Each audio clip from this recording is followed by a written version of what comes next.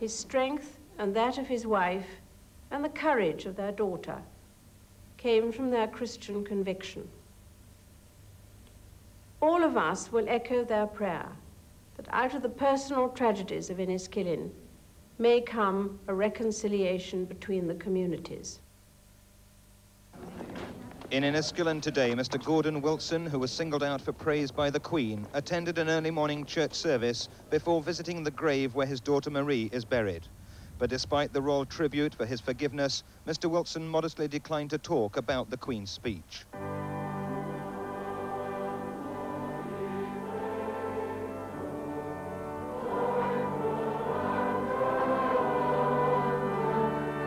Elsewhere in the town, the faithful came to church still bearing the wounds of the IRA bomb.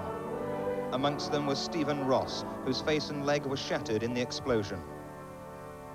Some, though, were still too ill to attend church. 68-year-old Dora Thompson, who sustained multiple fractures, was allowed home from hospital 2 days ago.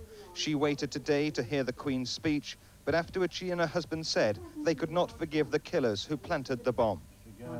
Wreaths today decked the town's war memorial. Now, not only in the cathedral and in other churches and church halls, the people of Northern Ireland, like the people of Great Britain, have been watching. And in hospital in Londonderry, a young boy, Stephen Ross, whose face was so badly damaged by the explosion, has been listening to the service with his memories.